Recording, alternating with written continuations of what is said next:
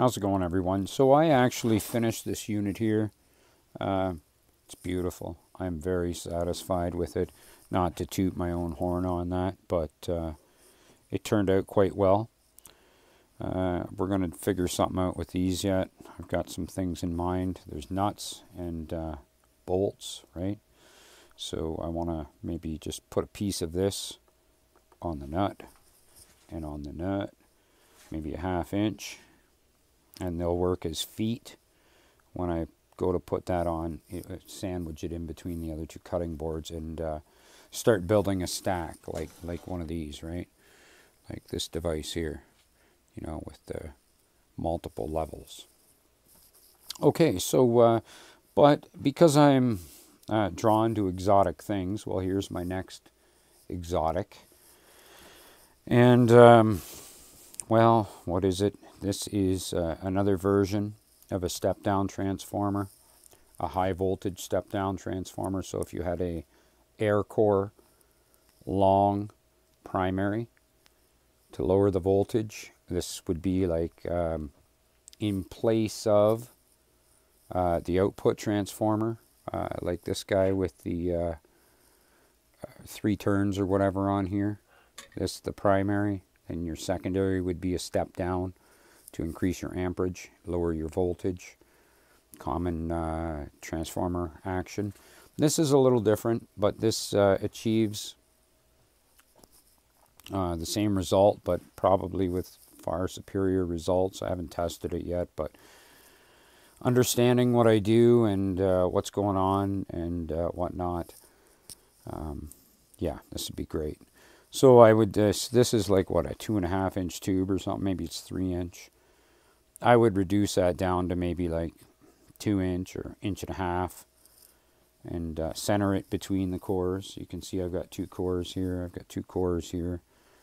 Ignore these windings, they're just, these cores are representing the bell bar, you know.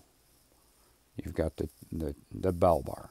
So whatever side of the coil is the hot side, whatever side of the coil is the cold side, your amps will be located at the harmonic node.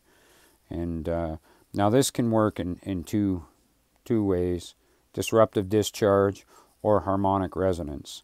And really, disruptive discharge is really simple. You could literally fill this entire area of ferrites, and on these ferrites could be wound, you know, 3-turn coils, say 3 turns this way, right? Because the goal here is that the energy flowing down the wire makes a magnetic field, right? When it's in resonance, it makes nodes of an amperage node on the low side and a voltage node on the high side. That's demonstrated in many videos. You can see that on YouTube. With disruptive discharge, the idea is it's radiating like a radio signal, except scalar, extremely fast, in a nanosecond. Tremendous broadcast, and you're probably not going to slow this thing down much when it's air core like this. And it could go a little further and put another ferrite rod or something inside of this. I mean, there are many designs for this step-down transformer. But you could fill this with ferrites, however many kilowatts you want. Turn this to whatever turn ratio you want as a reduction. The magnetic field that's generated on this coil, that's radiating outside of the coil if it's in resonance, or if it's being blasted out, broadcast, is cutting through these ferrites. So that's trapping the magnetic field and causing it to rotate, depending where it is. And then you've got your winding cutting it here. And this winding will also, on the near side to this coil, on the inside of the ferrite, will be cutting this transmission by 90 degrees. All right, another bonus. So basically, you can configure this in volts and amps. You can configure this in disruptive discharge cylinder. So if you went and got 10 of these, and your turning ratio was something like, say it was 100 to 1, you would reduce your voltage by 100 times and increase your amperage by 100 times. And for each That's per turn. So if you put 100 turns here and you put 1 turn across the loop transformer, then you're going to have 100 times increase in amperage, 100 times decrease in voltage. So if you did 2 or 3 turns in opposite directions, you're going to double the voltage.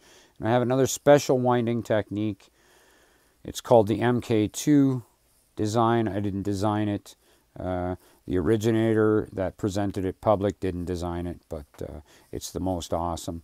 And it's a back winding, so I may employ that, and it gives me double the voltage. So what happens is that I collect the magnetic field in both directions on half of the core.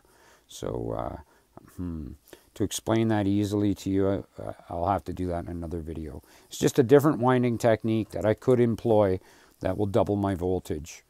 And then I would fill this ring with as many copies of that same partnered, paired, opposite wound coils, whether they're MK2 style, double tapping in this direction, double stepping in that direction, giving 4 times the increase in voltage of one coil.